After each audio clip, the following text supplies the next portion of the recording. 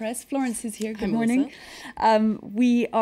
There's still, of course, a lot of focus on French politics this morning. The country's slimmed down fighting government was finalised yesterday with the appointments of a number of junior ministers. That's right. 14 secretaries of state will complement the 16 ministers in Manuel Valls' government.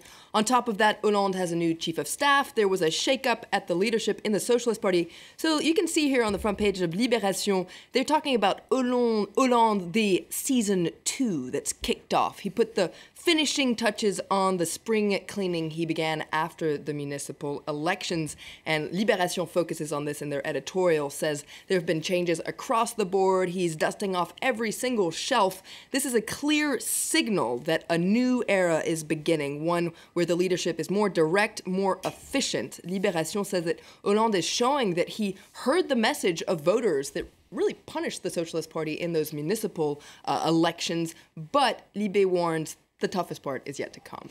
Now, the right-leaning paper, Florence, Le Figaro, is also focusing on those sweeping changes. That's right. Le Figaro says that from the Élysée Palace to the Socialist Party, Hollande is reshuffling everything. But they have a different take on this reshuffle in their editorial. They say that what he's doing here is trying to restore his authority, but all these changes are also a confession that Hollande made bad choices, made major mistakes at the beginning of his presidency. His initial team lacked authority and wasn't very reactive or efficient, says Le Figaro, and this spring cleaning is actually a mea culpa for the French president. Now, L'Opinion, the pro-business paper, is saying that Hollande is reshuffling everything but himself, and they have a great cartoon depicting Hollande and Manuel Valls as Don Quixote and his sidekick Sancho Panza off on their adventures, and you can see Hollande there saying, and in the end we're going to reshuffle Europe,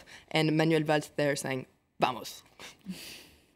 Now, we're a lot of focus, of course, as well on that change of leadership at the Socialist Party. That's right. So Harlem Désir, who was the former first secretary, has been moved. He's going to run the European Affairs Ministry, and he'll be replaced by Jean-Christophe Cambadélis. Now, Désir didn't have a great reputation as the leader of the Socialist Party. He drew a lot of criticism. A lot of people say he turned the party into an empty vessel, and now he's getting a government job, so quite a promotion for him. And this has drawn criticism not only from the right, but also from the left. You can read about it in Le Parisien. They quote a tweet, for instance, they say comes from the left party, saying that promoting Désir is like appointing the class clown to be the school principal. So not very nice words coming from there. A lot of people in the Socialist Party say this was kind of the false note of this spring cleaning. But people on the right and the Green Party are also critical of his being appointed to be in charge of European affairs.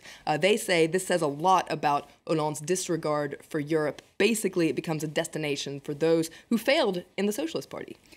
Not a good sign. After the spring cleaning flow, of course, come the reforms. There's focus this morning in La Croix on one reform that could change the map of France itself. That's right. Now, one of the government plans is to change the way France is divided up in terms of administration, different regions, departments, etc. And you can see La Croix here. It's talking about the fact that we're going towards a new map of France. And Manuel Valls has actually already laid out an ambitious plan, says La Croix, an attempt to make things more simple and to save the government some money. But he's running into a lot of resistance. You can read about it in La Croix. Basically, a lot of regions fear that by this squeezing France back into smaller regions, departments, etc., it'll make them lose their identity. Well, it was never going to be an easy reform to undertake. Finally, Le Monde focuses on scientific research aimed at fighting global warming, research that involves cows. Tell us more. That's right. Well, this is very serious research that's being carried out in the US, and you can read all about it in Le Monde today.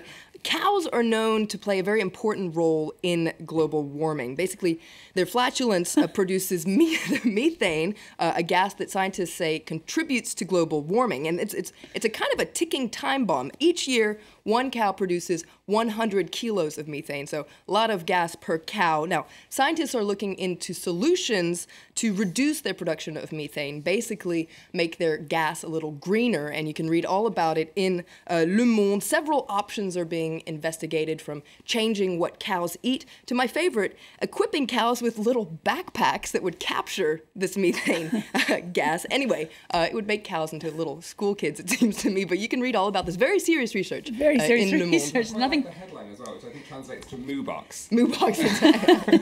And nothing, very serious, nothing to chuckle about at all. Thank you very much indeed, Florence, for a look there at the international press, and Stephen for a look at the business headlines. It's 25 minutes past 7 here in Paris. In just a moment, I'll be back with the headlines. We'll also be getting the morning's focus. We'll be heading to Japan this morning to hear an emotional story, one of the longest serving man on death row. He's been freed after 48 years. Human rights defenders say it raises disturbing facts about Japan's criminal justice system. We'll be hearing all about that in just a moment.